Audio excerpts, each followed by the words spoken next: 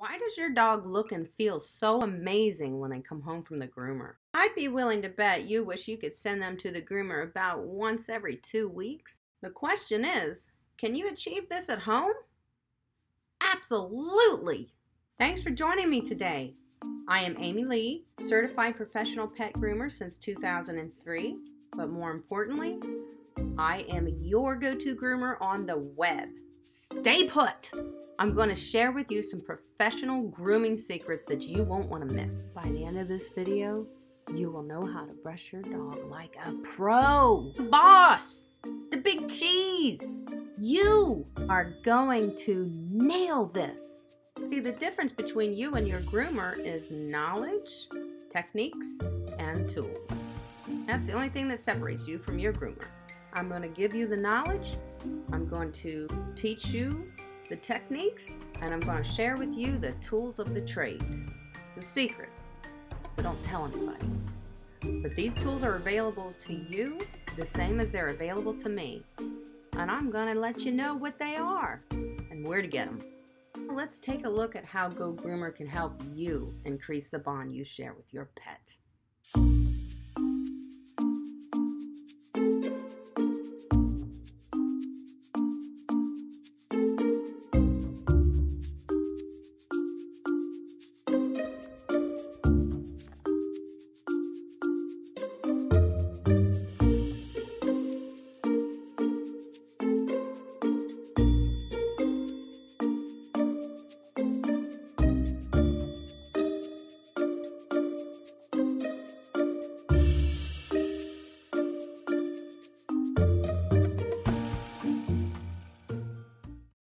Are you ready?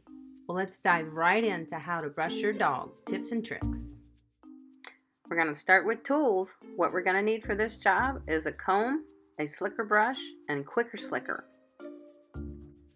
And this is Gus. He is a 1-year-old golden doodle, and he has a massive amount of coat, as you can see. I like my golden doodles to have a lot of coat. They look very nice. It's a lot of work though, guys. A lot of brushing. So I began by spraying a little bit of the quicker slicker into the coat. I know I've talked about that product a lot, and I don't know if you guys have researched it, but it's a great product. Made by Nature Specialty.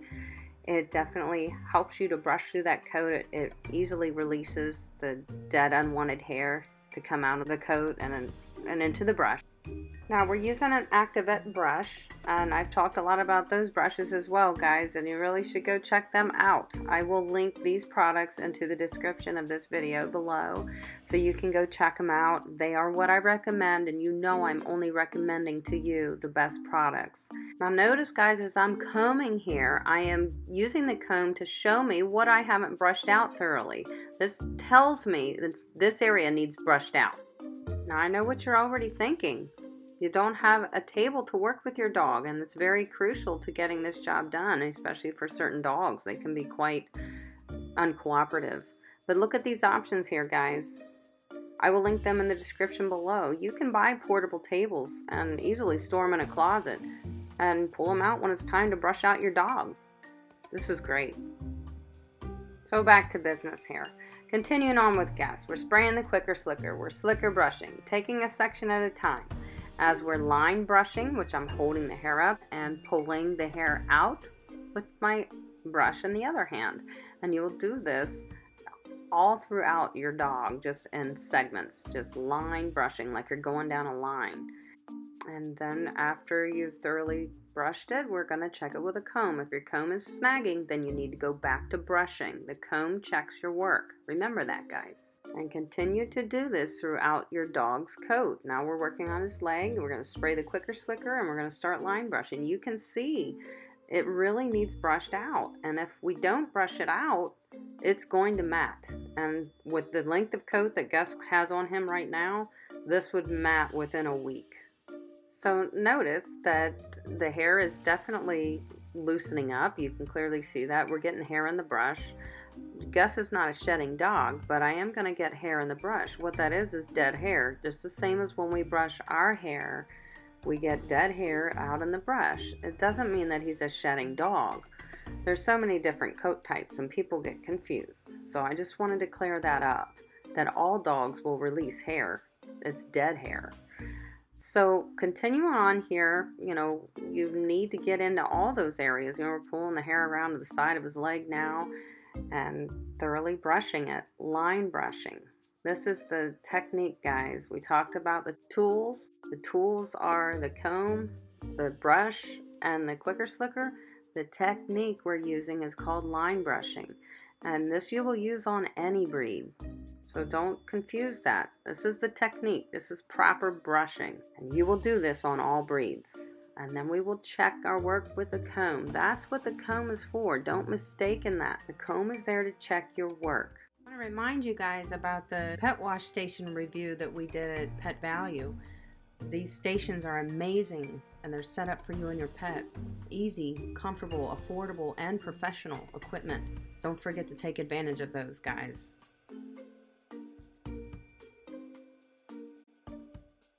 Back to brushing, guys. So spraying that quicker slicker in there, and then we're going to thoroughly line brush. You can see how his hair really needs brushed out. Now he's not matted. He has some questionable areas, but he's not matted. So if your dog looks, you know, his hair is real clumpy and, you know, you're just not brushing him enough, or her. And if that's the case, listen, don't be jammed about it. Don't think, oh, you know, I don't want to trim his hair too short. You know, you got to be realistic. If you can't keep it brushed out, you need a shorter haircut. Don't be upset about that. And I talk my clients into that all the time. I tell them, you know, your dog is active. He loves to be outside. He loves to swim or whatever it is that he does. But if you're not brushing him out like every night after he comes back from doing all these crazy things, then you can't have a dog in long coat. I mean, you can't. There's nothing wrong with it. But this is what you're going to have to do. Now, this job here with Gus is a big dog. He's about a 70-pound dog. His coat is high maintenance, you know, whether he's a poodle or a Bouvier or, you know, anything with this type of coat. If you can't dedicate an hour a week at least to thoroughly brushing him out, he cannot be in this type of haircut. Have you ordered your Activate brush yet? I'm telling you, it is the best tool in your toolbox. You got to get one. I'll put a link to that for you in the description below. So back to combing, we're checking our work. We just brushed out this leg. Comb is going through it nicely. Now remember, he's not freshly bathed. We're just brushing him out. This is between bathing. Gus's coat, the length that it is and the coat type that he has, he needs to be washed about every 3 weeks or he will mat. Even if I'm brushing him every week, you have to clean that coat and bring it back to good. It just harbors way too much stuff and it will mat. It'll stick together just as if you had too much product in your hair and you didn't wash it out. Their hair is a magnet. It's because it's there to protect their skin. It's there to collect stuff. That's what it does. But we do have to clean it, guys. We have to clean it and we have to brush it. You can't just brush this coat and you can't just bathe it. You have to do both or you will not have a nice coat. You will have a matted coat. You cannot do one or the other. You have to do both. Now I'm going to share something with you that I struggle with as a groomer because I know my clients bring in these beautiful dogs like Gus and they like the coat. They love the long coat, but it is not in good shape. And I have to look at them and explain to them before I even get started because it's my job to assess this dog before I get started with my groom with him and also give the owner a heads up as to what we're going to be doing. And I have to explain to them sometimes that they're not brushing their dog good enough. And I hear, but I am brushing him, and you know, it's such a hard choice of words because I just want to be, you know, just to the point, but I have to try not to hurt their feelings. I know they probably have been brushing their dog, but I'm sitting there telling them, well, you know what, you didn't do a very good job or it's not good enough. So I have to put that nicely.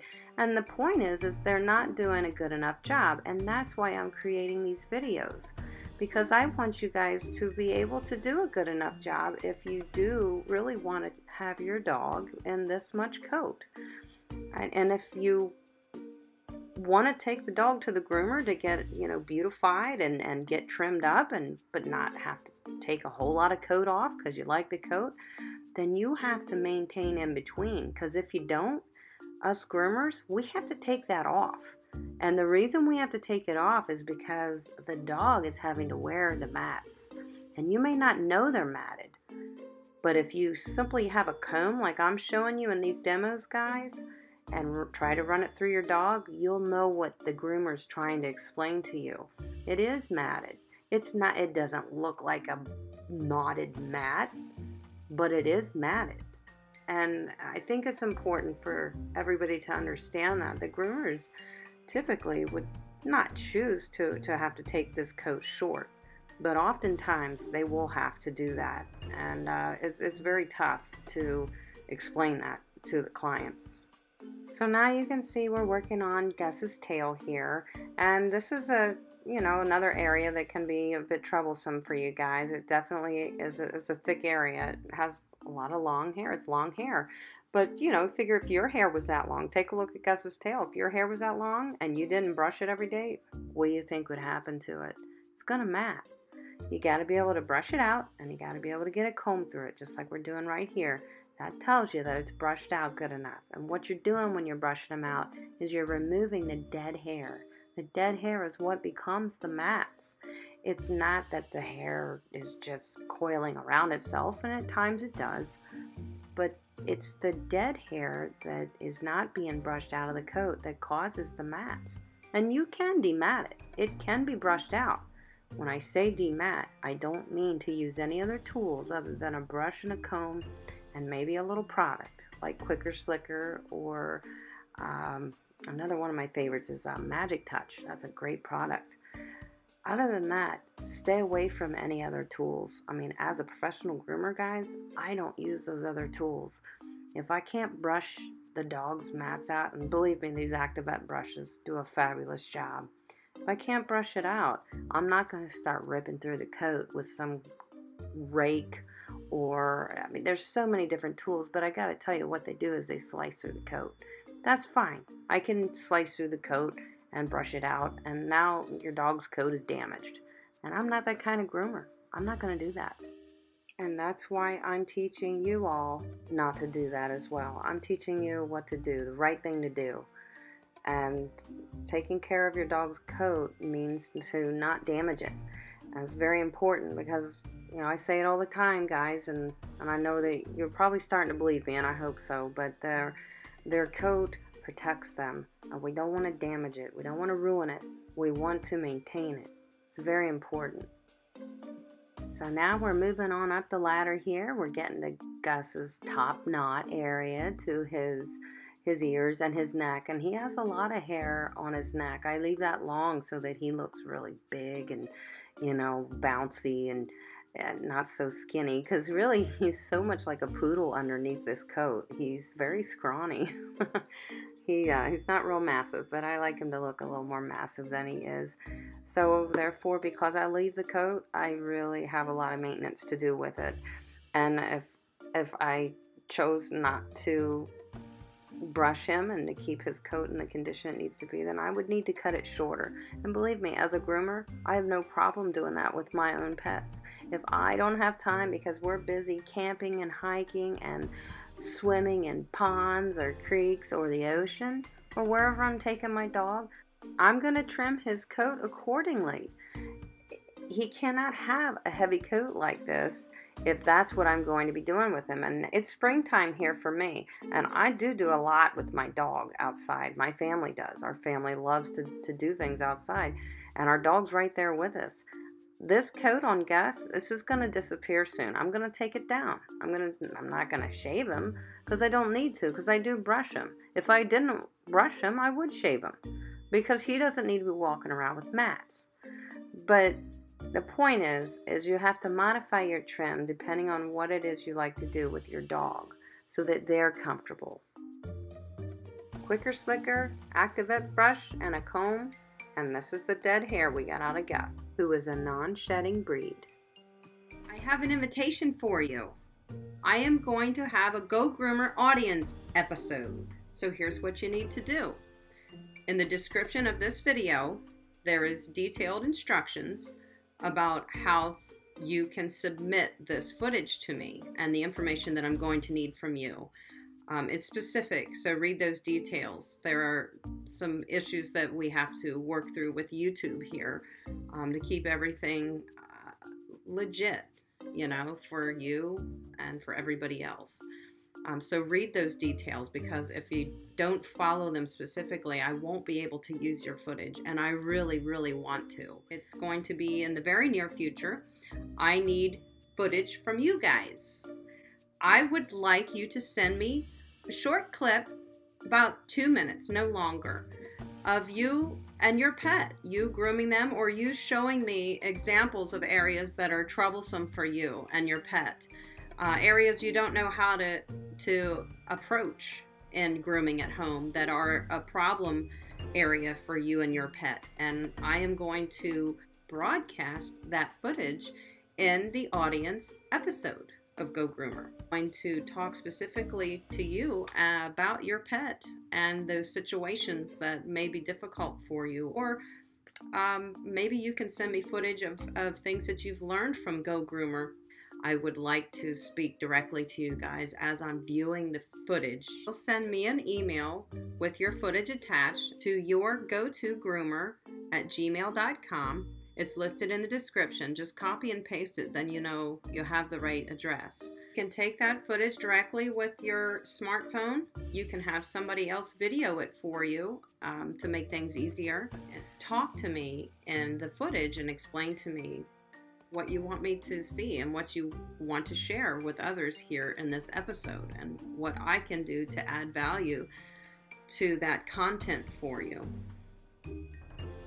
I will be sending you a correspondence email once I receive your footage and explain to you what I'm planning to use with your specific footage and when it's going to air, because I don't want you to miss it. And if you haven't subscribed already, please subscribe and ring the bell. Then you're not going to miss any of these details. One very important detail that you can't leave out, guys. In your footage, you must say, I give Amy Lee my permission to use this footage on YouTube. You must say that in the video, because it is important for YouTube and it's important for you. So let's cover our bases and let's move forward here. I am so excited about this episode, and I hope you guys are too. We have come a long way together already, and I can't wait to tie us together even more. Thanks for watching. I'll see you next time.